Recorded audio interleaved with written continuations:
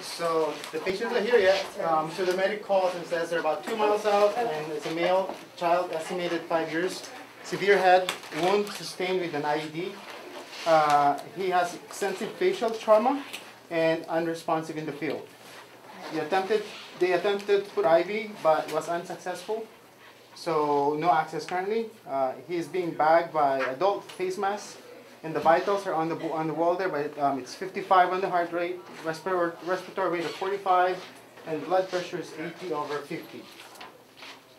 Can you help with airway? Yeah, I just need like a size 5 tube.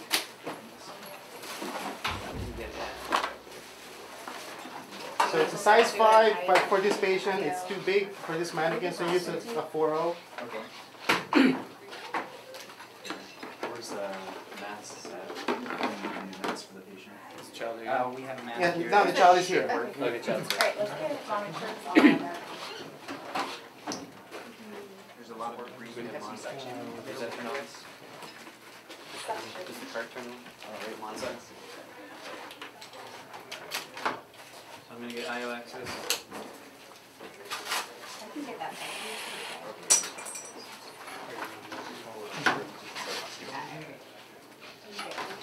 Yeah.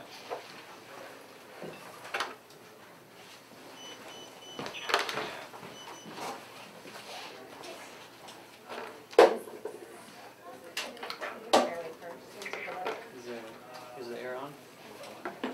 So he's gagging, coughing, and grasping for air. His respiratory is about 45. Suction. He's not bleeding excessively on all external hemorrhage. And those of whatever was bleeding before has been contained. Okay. Probably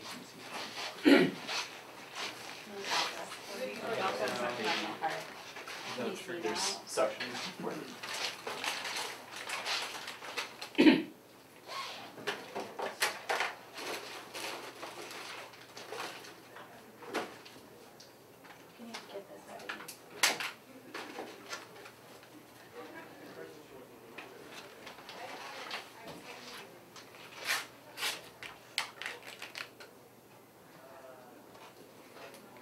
Access here.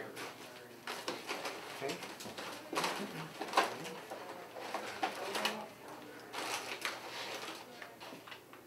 In? Yep. We have an end tunnel.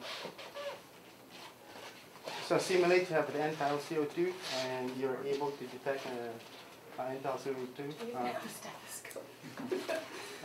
Bottom of your question. I don't know, but we have an IO here. Do we want to get started? Yeah, let's get some blood. TRBCs. Alright, and I don't have to call know out for how the chest bras X-ray? rotate either. He weighs about 20 kilos. 20 kilos? Okay. Here. Calling for chest X-ray. No, no. What did you say? What am It's an I doing? app for stuff. How are his pupils? His pupils are right now equal and sluggish. Equal and sluggish? Yeah. Like 20 kilos. Let's elevate the head of the bed to 30. Sounds good. Alright, establishing IV access. That kind of just. Alright, and then as far as circulation, am I feeling pulses anywhere?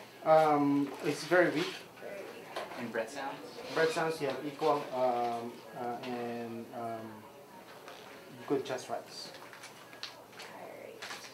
So Do we have new vitals? No vitals, it's still the same.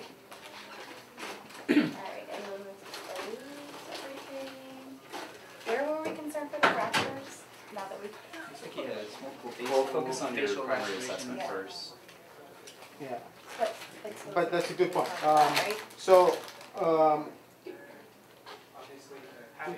the scenario has like you have multiple lower extremity fractures. So when that's a concern, you probably don't want to put IO on the lower extremity. Where could be another place? Humeral head.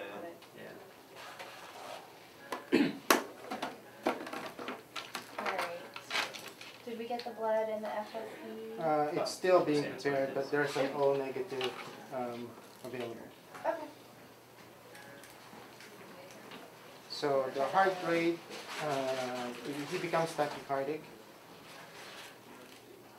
Tachycardic, okay. Yeah, he's like 150s, We'll 140, have to 150s. hyperventilate him. So one IV is already in place. Okay. So you get an IV access. Well, we're waiting for the blood. We can start bolusing. Okay, how much do you want? Gonna do for 20 per kilo, so that he's 2,400. Almost going.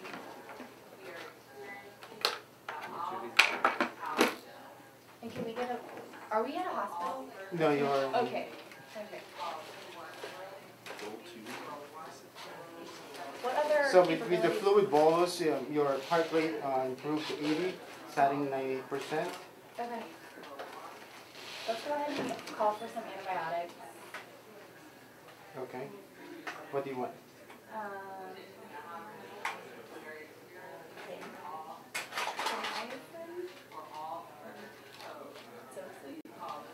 So Zosman. Okay. So while you're waiting for the blood and while they're preparing the antibiotics, his respiratory rate, because he's still breathing spontaneously, but he became, respiratory rate is less than 10. They diminish in chest rise and fall despite the bagging.